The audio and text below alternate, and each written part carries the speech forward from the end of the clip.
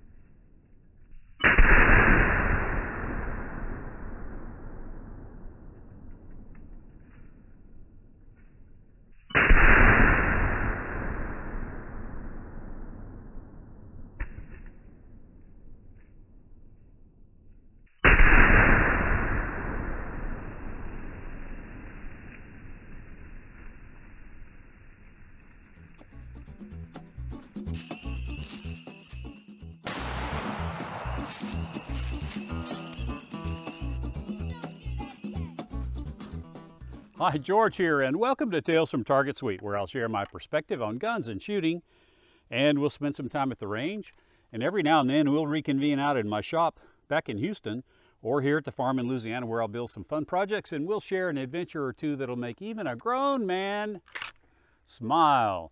And yes, today we do have a promise that's been kept, and it is the 35 Remington. I've been talking about this for a long time, both in my channel and on my videos and also in the comments.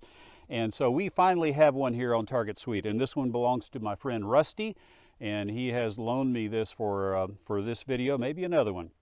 And I just want to say thanks to Rusty. I appreciate that. And several of you guys have shared things with me over the course of this last 16 months of Target Suite, and I appreciate that. And the first bullet I'm going to show you here is the 200 grain FTX bullet. It's the same bullet that Hornady uses in their Lever Revolution line of ammo. And then we have the 200 grain Sierra Pro Hunter 200 grain round nose, a very traditional bullet for the 35 Remington. And then finally, we have the 220 grain SPFN flat nose bullet. It's a Speer bullet, 220 grain, and just a little more information on that. I bought that thinking it was that I could use it in the 35 Remington, but since I've had people tell me that that's actually designed for faster velocities, like for the 358, like the 35 Wheelin type velocities. And so I don't know if that's going to expand or not, but at the end of the video, like always, we're going to bust some pumpkins and water jugs, and hopefully we'll capture a bullet and see if it actually expanded or not. And so stick around for that. Also, later on, I'm going to read you a response that I got from the CEO of Sturm Ruger & Company. And if you remember in last week's video, we talked about Ruger buying Marlin. Well, I got a response back from an email that I sent them. But I'm going to read it to you and let you guys know what Ruger's thinking, because they did give us a little bit more information than we had up front. And so we'll talk about that. And so I said we have 3 hand loads that we're going to shoot. But also, I've been trying to get my hands on some Underwood ammo for a long time. It's featured on so many channels on YouTube. And finding Underwood ammo is like finding hen's teeth, and just about as expensive as if you could get them. But lo and behold, I found some. And so we're going to try to include that in today's video. And in fact, here it is. It's a little bit unconventional, but there it is. Underwood ammo, and we'll see how that works out. And so I hope you'll stick around to the end of the video to see how the Underwood ammo performs. Okay, well, that's enough yakking. Let's see if we can't shoot some steel now. Okay, I've got 6 cartridges loaded here. The first 2 are going to be the FTX, the 200 grain FTX bullets from Hornady, and then the second 2 are going to be the 200 grain Sierra round nose bullets. And then we're going to shoot one of the 220 grain Speer flat point bullets, and then we're going to save the last shot is going to be the Underwood ammo. So let's see if we can make that steel ring.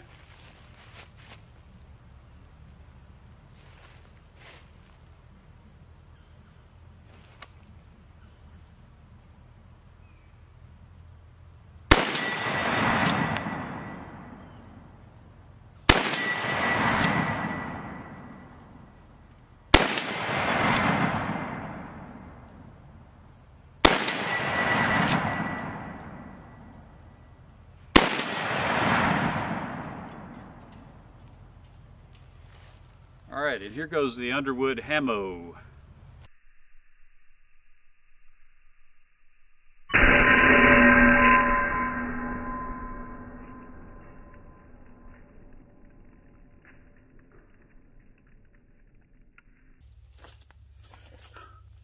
I can't believe I missed that can.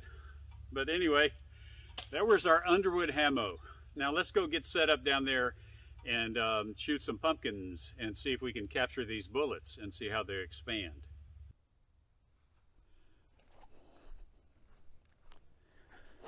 Okay, for our first shot, we're going to use the first shot on the pumpkin. We're going to use the Hornady FTX bullet, 200 grains. Now, for you guys and girls that think that this test is just an exercise in humor, let me just tell you that I did, I did some experimentation with one of the feral hogs that I shot a few weeks ago, and I posted a video for my patrons. And what I did was I set up the recently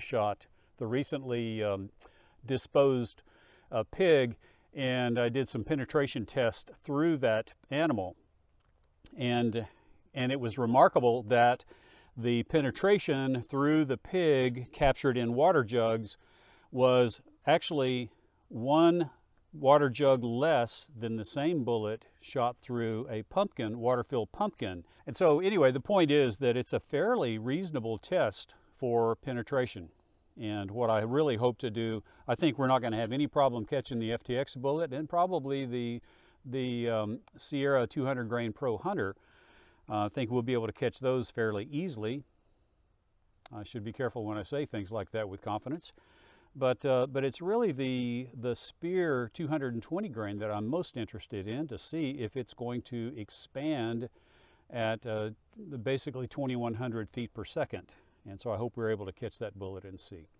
But anyway, let's get back up there. We're going to be shooting it from 50 yards, and let's see if we can capture this FTX bullet. First things first. And by the way, don't forget to stick around, because I am going to read that email from the CEO of Sturm, Ruger & Company. Okay, here we go. 200 grain FTX bullet, traveling at 1,950 feet per second, something like that.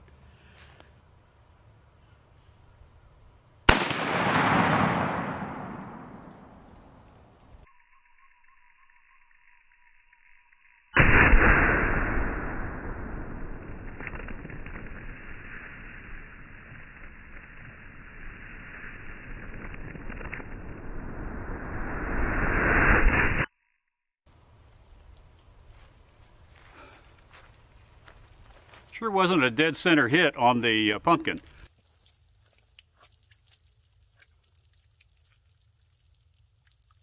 Shot low.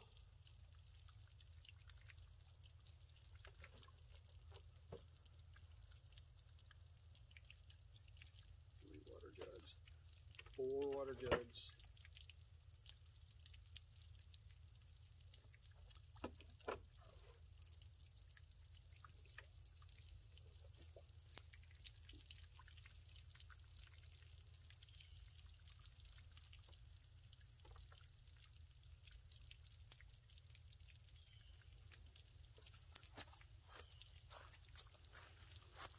Okay, that's an interesting bullet.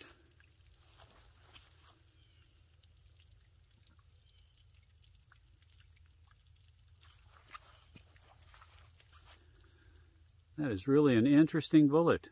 Okay, that FTX bullet, I shot a little bit low. Actually, I shot quite a bit low. I don't think I got through any of the water in that pumpkin. Now we're going to use the 200 grain round nose, and I'm going to try to do a little bit better job of aiming.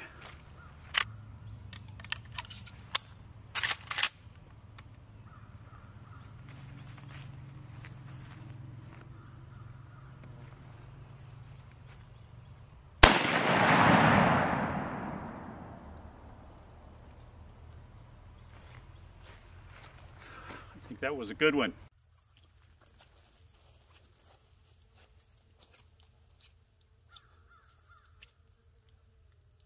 Well, that was a really good one, but I didn't get the camera turned on. Golly.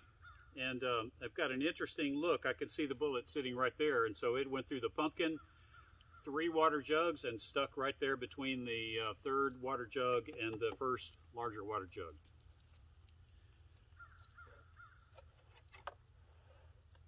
And it just fell right there. So this is the 200 grain.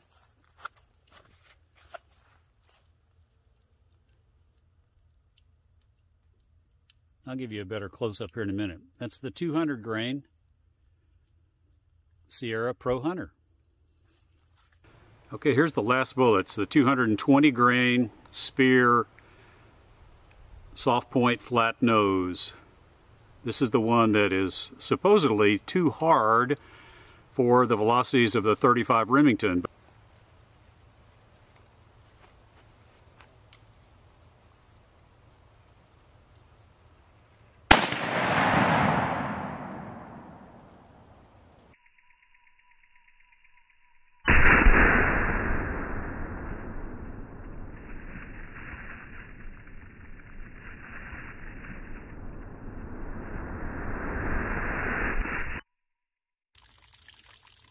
Okay, we got a lot of drippage going on here,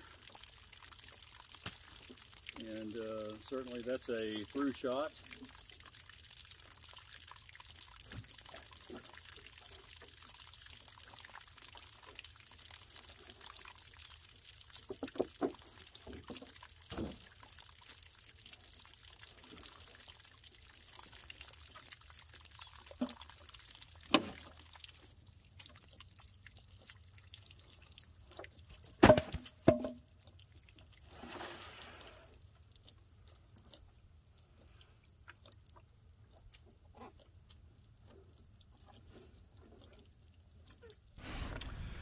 Okay, we've got the 220 grain bullet is captured in the 1, 2, 3, 4, 5, 6th water jug.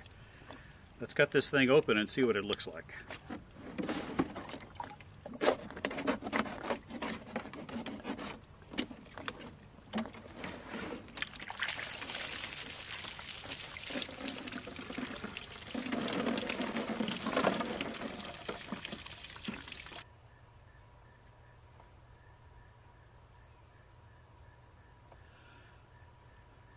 Well, I got to tell you, that was a fun video to make, and I really enjoyed shooting that Marlin 336 in 35 Remington.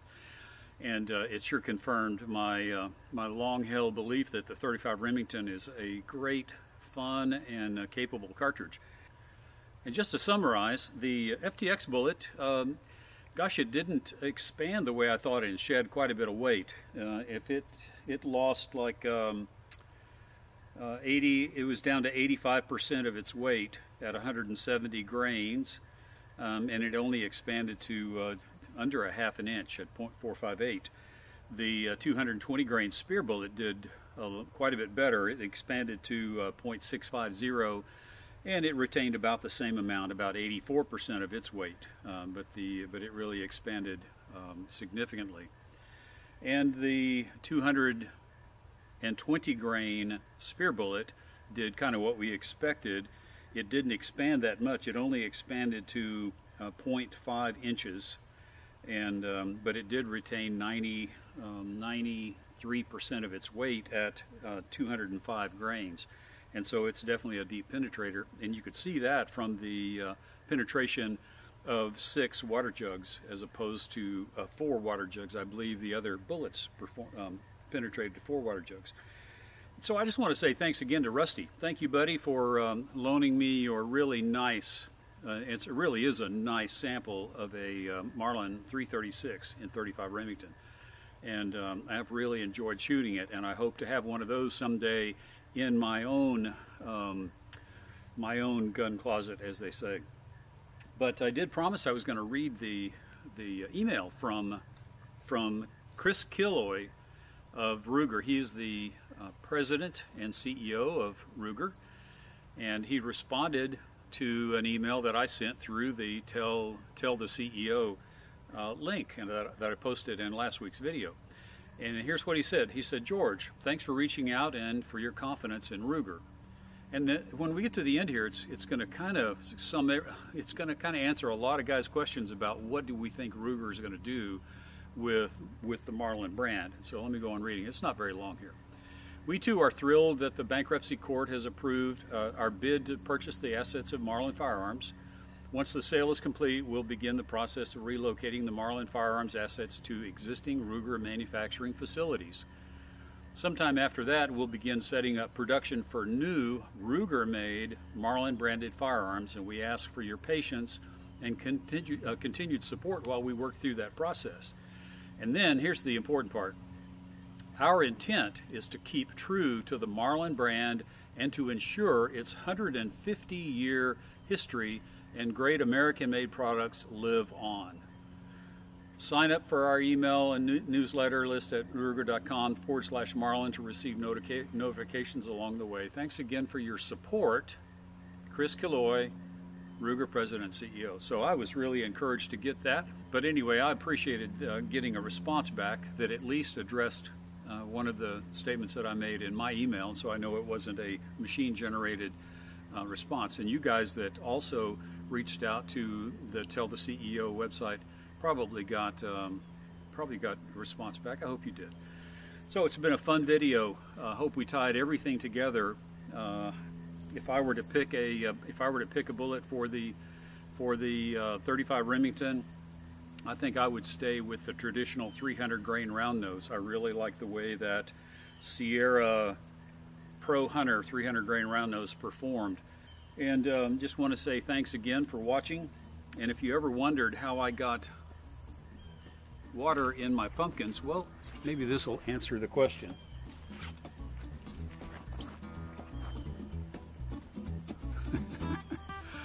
I'll see you guys in the next video.